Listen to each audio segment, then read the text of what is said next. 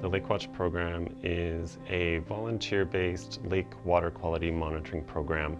Since 1996, we've collected hundreds of water quality samples from over 100 unique lakes throughout the province. In Alberta, our lakes are naturally productive because we have nutrient-rich soils.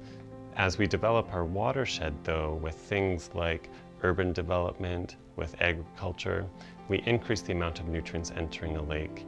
And one of the symptoms of nutrients entering a lake is blue-green algae blooms. The best way to control things like blue-green algae blooms is by limiting the amount of nutrients, primarily phosphorus and nitrogen. Phosphorus and nitrogen can appear in fertilizers, in human waste, in animal waste, and in just soils naturally. We use lake water for irrigation, and we use lake water for drinking water supplies. As we see more blue-green algae advisories at beaches, and as people become more informed, we definitely see people becoming more interested in the state of their lake and more interested in the water quality.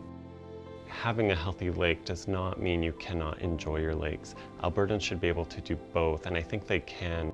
I think when people understand where nutrients come from and they understand that these nutrients drive blue-green algae blooms, we'll see people making better informed decisions that are really beneficial to our lakes.